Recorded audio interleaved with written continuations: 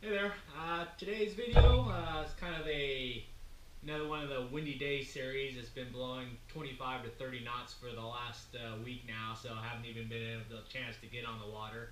Um, I have been catching tarpon on the shoreline stuff, so those still bite even though it's windy as crap. But nighttime, so it doesn't film very well. But I got a couple I could just throw on the end of this, of course. Um, Primary thing I want to go over is cast net repair. So this is kind of one of those good things for windy days when downtime and can't get out fishing, but pretty important for me especially. I really rely on the live baits a lot, and if you watch my videos, the type of fishing I do. So I throw the net a lot, and because of that, I get snags up. You get the big fish head stuck in it. I end up tearing the net to free some wrong species or whatever, and just general wear and tear. So you got to kind of patch holes those because they can get worse and just start spreading more, or you start losing more bait, which is kind of a hassle. So I'll just kind of show you my little quick patch repair. You've got a hole in your net. It's a quick, easy fix. Just don't overthink it, and check it out. Thanks. Okay, so you can see what I've got here. Got my cast net. I go through and just start checking out and looking for any holes in it. You can see here I've got a decent sized one, all kind of meshed up there. Then you can find a bunch of little small little holes here as well. I'm going to actually show this one as the repair that I do. It's a nice little quarter size.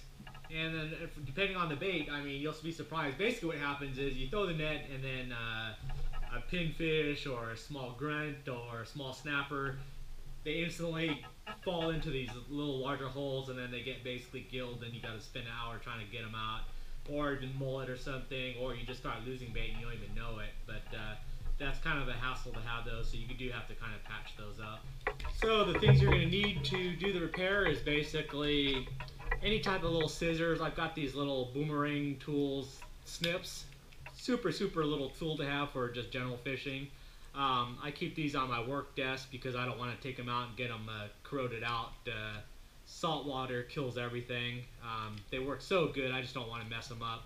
I just use the 2 for $1 store scissors when I'm out on the water. They cut fine, but when I'm doing detail work or my lines and leaders at home, these just work out so great. I think these are like 15 bucks or something like that, maybe even less than that for the regular ones.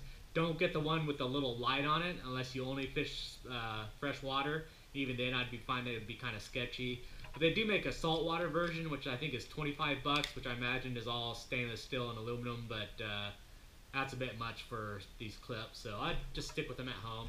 What you're going to use these for is basically, besides just cutting the line, is that you're going to use those to trim off all the little loose ends on these so that you don't have any frays sticking out. And then the other thing you're going to need is just basically some regular mono line. Doesn't really make a huge difference. You just want to stay similar to the weight of the line that you've got there. I've got a bunch of leaders I keep on my kayak, from 4 pound for like pinfish all the way up to whatever 60, 80 pound for tarpon or whatnot. I just keep them on a loop like this. But I think this is close to like a 8 to 10 pound, which is this stuff here. So basically all I'm going to do is just cut up a bunch of manageable sizes, because it's going to be basically one and done. So figure maybe about 4 or 5 inches, and just cut a bunch of them up.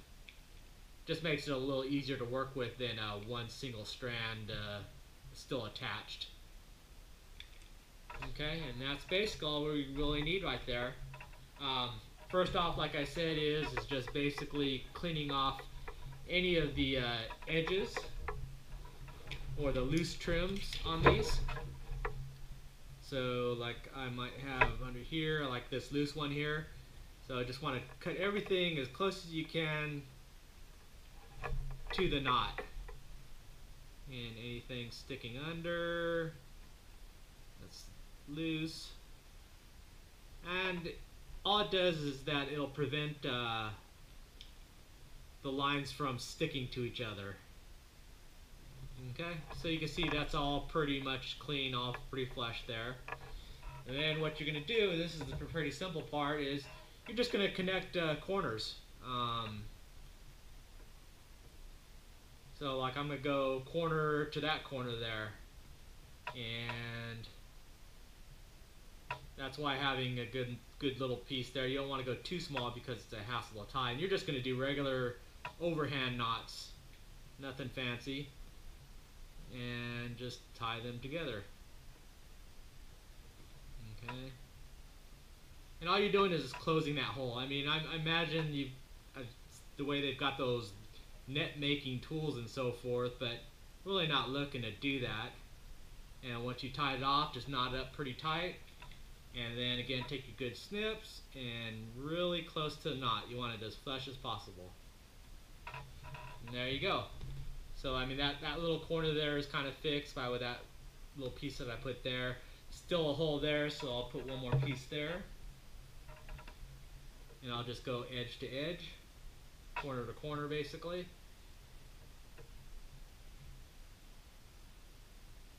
Regular overhand knot.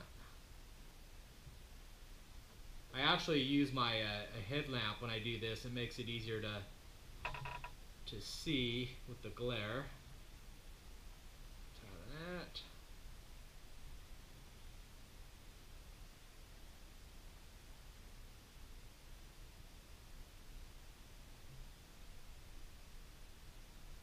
And tie that. Make it snug so it doesn't come undone. Hold it there.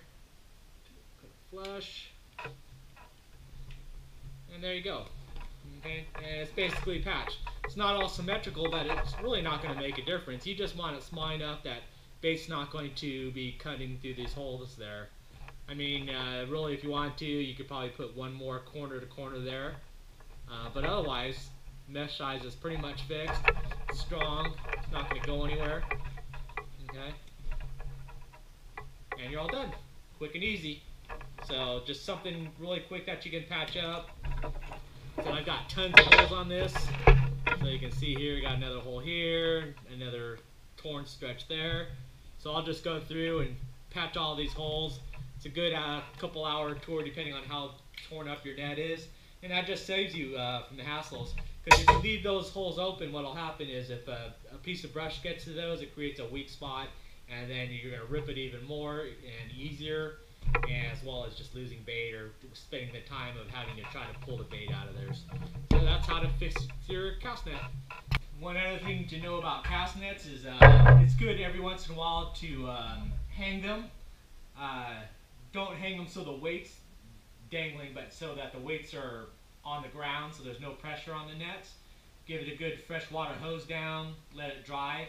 Then grab a 5-gallon bucket, go down to the dollar store, get some fabric softener, just put a cap or two in there, throw the net in there. Usually I just bundle mine up just like when I store it, just run itself on itself, throw in the bucket, cup or two of laundry fabric softener, doesn't need to be expensive down here or anything.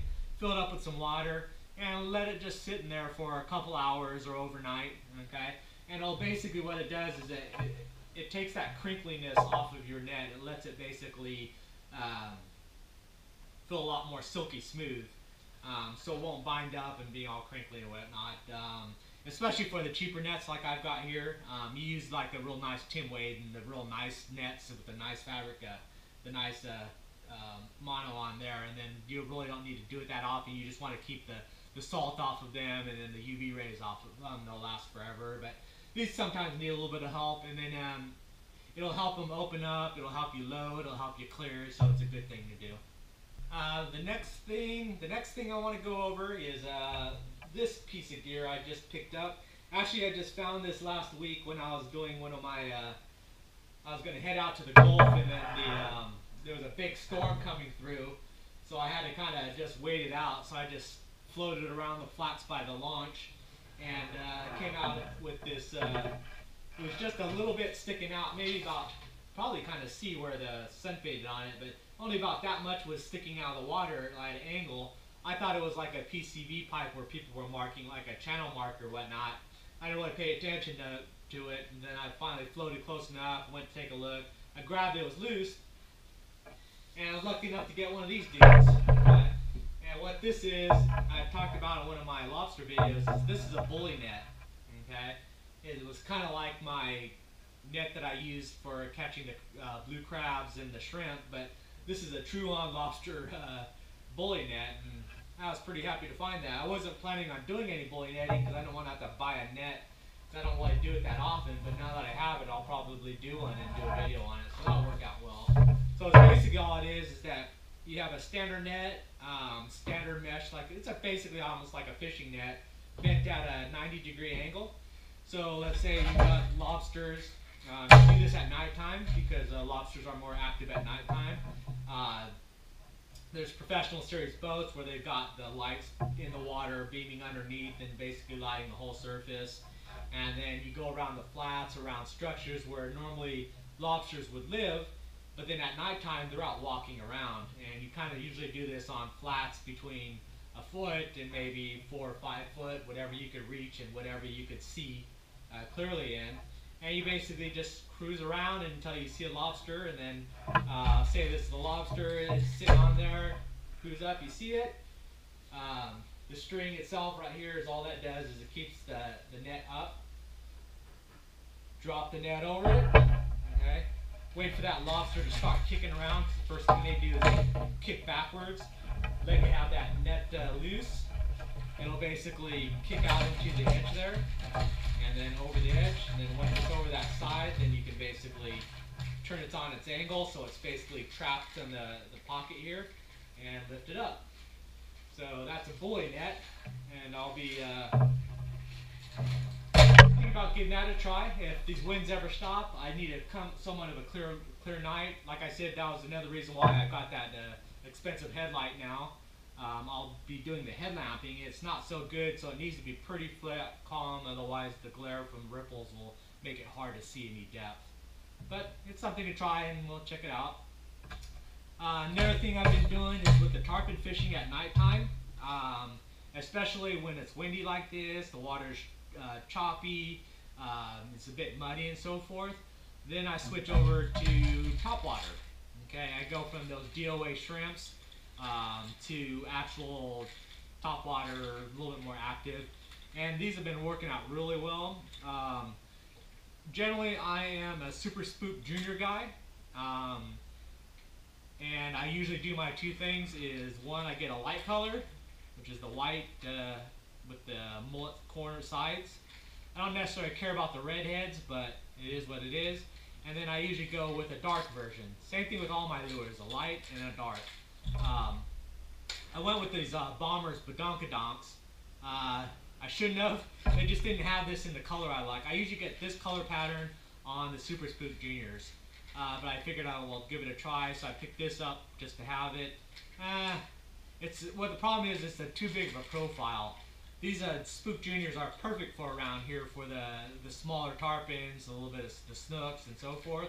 During the mullet run, this would be perfect. Probably going out in the blue water, going on top water for the bait schools, this will probably work out better. But if I would have liked to have the Super Spook Junior in this color mode, in that size. Also, what you can see is what I do is the hooks that come on these are those saltwater thin, I don't know what they're composite there, but they're not very strong, and tarpon will bend these. Even these smaller ones that I'm catching, because I'm catching them in current, they're jumping, pretty hard fighting fish. That instant initial impact is pretty hard, and I was basically losing a lot of fish because these hooks are bending out, flexing out, they jump off and they're gone. So I do two things. One, I either rig it this way, which is I pretty much do this with all my treble hard lures, hard baits I throw. Is I'll at the minimum go to a single treble with a J hook in the back as a chaser. And the primary reason why I want to do it that way is I hate treble hooks. I hate double treble hooks twice as much, especially in a kayak. In a boat, I don't really concern about it, And especially if I don't care about the fish, if it's going right in the cooler or I'm taking it home, I really don't care. It's not that big of a deal. I'll cut the line, throw the whole thing until the fish is dead, then remove it. But on a kayak, treble hooks are just sketchy. Don't like them at all. These are kind of small, and when I have just one J hook on the back, it's more manageable to releasing them, taking them out. But with two of these things flopping around, it's just bad news. So I always just either go to a single, or like I do with these, is that I run a double. And all that encompasses is that the hooks initially come with one snap swivel. Okay, so all I do is I'll get one of my secondary swivels, add that to it, and then attach it with the hook. I think this is like a 5/0 because it's a little bit bigger.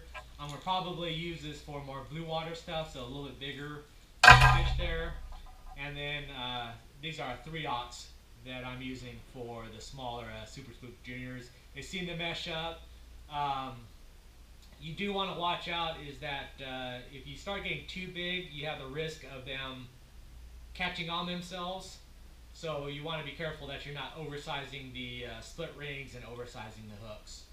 But that's a good balance there. I still keep the action, and my hookup rate went from, I think I was 1 for 1 on the stock out of the package, and then after that the hooks were starting to get bent, and then I was 0 for 7, I think, and then I switched to the J hooks, and then I was back to 1 to 1 on hookups and basically landing. So definitely improved there. And lastly, for what I've been doing during this windy time frames, I've been doing my normal rehabbing my reels. I rebuilt one of my TLD 32-speed trolling reels. The clutch dog assembly on it was corroded, so it wouldn't engage, and it was basically free spooling in both directions and then not working. So I rebuilt that one, and then I usually every 2 to 3 weeks I rehab my spinning reels. So I have to, because of corrosion, just getting them gummed up. So I do my quick breakdowns on those. But I also did is I got lucky, and someone had thrown this thing in the bushes at the pipes. I found it in the bushes in the mangroves where I parked the motorcycle when I fished the pipes on the NAS for the Tarpon at nighttime. It was pretty jacked up, so I understood why they threw it away. The reel was all corroded and locked up, so it wasn't even turning at all. And half the guides, these are just cheap non-ceramic, just metal aluminum guides, were all bent out of shape, and the tip was missing. So I basically put on a new tip, gently put all the guides back in place, and the reel I just had to take apart totally and basically rehabbed it.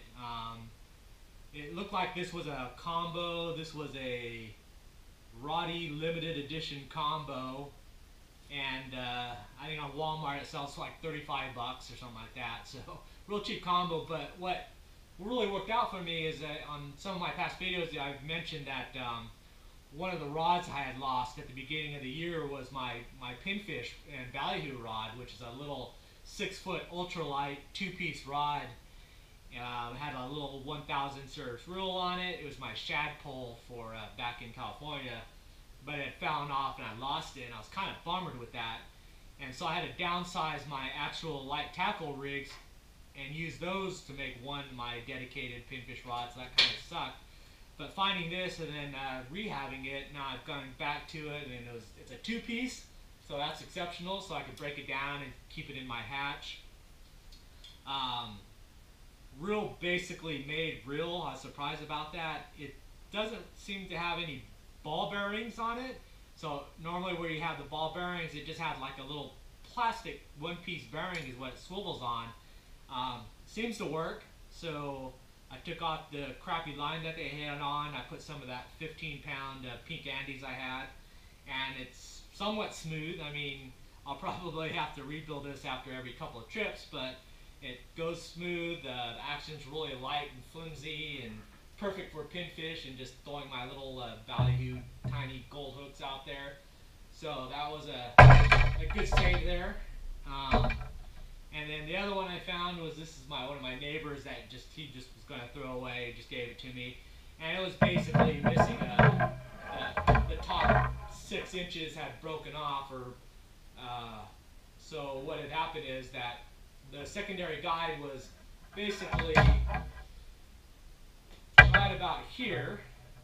So even though when I put a tip on it, this guide that actually moved was here and the tip, so it was kind of funky that it was like that. So I ended up taking that guide off and rethreading it and relacquering it and just moving it down so it's halfway between the first and third guide, so it looks a little bit more modern. And again, this is another one that's a real flimsy, lightweight, cheapy little Shimano Stimula.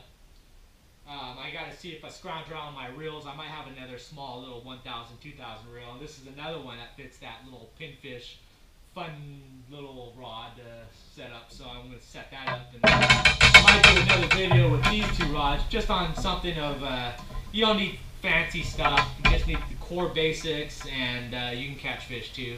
So I'll probably do a video using these 2 basic throwaway rods. But other than that, I think that's all I've been doing.